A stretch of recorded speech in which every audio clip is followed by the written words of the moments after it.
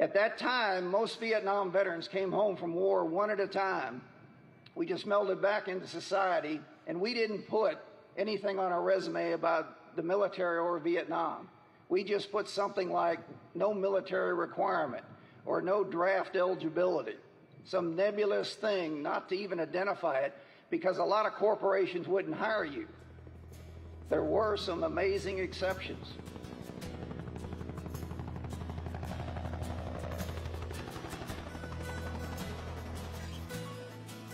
Boy, it was something. My heart started beating furiously. I got little tears in the corner of my eyes. And I said, in essence, well, here comes another hero of mine, which is the Huey. There was a little outfit from Texas that started recruiting Vietnam veterans wholesale. They knew that they were going to get 25-year-old pilots that had the experience of 45-year-old pilots. That by the mid-1970s, the second most decorated Air Force in the world was an outfit called Southwest Airlines. But we realized, of course, that they were very skilled.